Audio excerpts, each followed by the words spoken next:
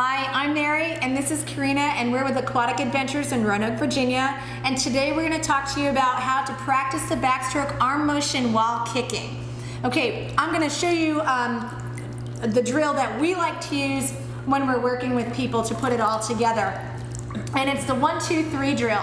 It helps you get your timing down and also helps you with rotations. So what you're going to do is we're going to stand in one arm up.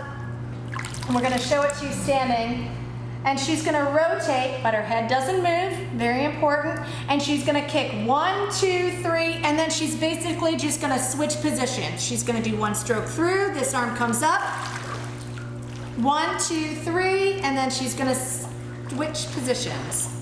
Okay, so now we're going to show it in the water, and what Karina's going to do is she's going to start with one arm up and one arm down, and remember that when we are swimming freestyle or backstroke, we actually swim more on our side. It's not a flat stroke, so she's almost completely on her side. She's going to count 1, 2, 3, and then she's going to switch and then roll to the other side. 1, 2, 3, and then she's going to switch and then roll to the other side. She's going to keep her head perfectly still. There's no movement in the head. 1, 2, 3, and switch. 1, 2, 3, and switch. So it's just one stroke. We count to 3, really focusing on the leg kick and the roll. So let's do it again.